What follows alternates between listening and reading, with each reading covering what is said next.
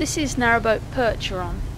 She was built in 2012 by Norton Canes and fitted by Aquarius Narrowboats down on the River Wey. She's a traditional stern and has an extra large hatch at the rear. The paintwork is in lovely condition and the boat was repainted in 2016 by Norton Canes at Glascote Basin. So we start in the saloon and the area is heated by a Morso Squirrel solid fuel stove. The boat's central heating system is a diesel fired Webasto Thermotop C. You can see here there's freestanding furniture and there's a bench seat there which has two demountable tables. We're heading now into the galley. It's a really lovely space. You've got the roof lights above letting lots of light in. The windows are opening and on the port side there are some side hatches. The worktops are all quartz and it's equipped with everything that you would expect in the galley. There's the 4-ring gas hob, 12-volt fridge with an ice box, and you've also got the eye-level oven and grill.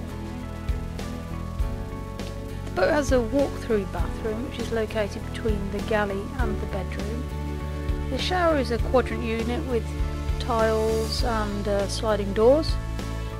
There's a sink that sits on a vanity unit, and again the quartz mirrors the galley, and the toilet is a standalone cassette toilet. The bedroom has a 4-foot double bed and there's a large wardrobe at the end. The bedroom has a very spacious feel to it, and also above the bed we have some cupboard units.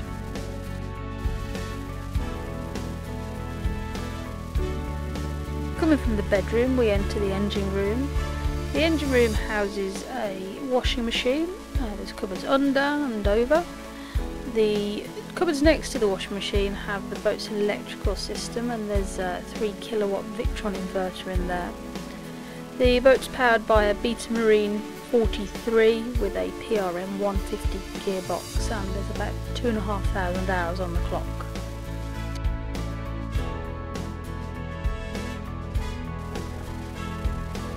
Some footage of the boat underway here so you can appreciate the traditional paint scheme and just look at how good condition the paint is in. And you can see there the solar panels on the cabin top.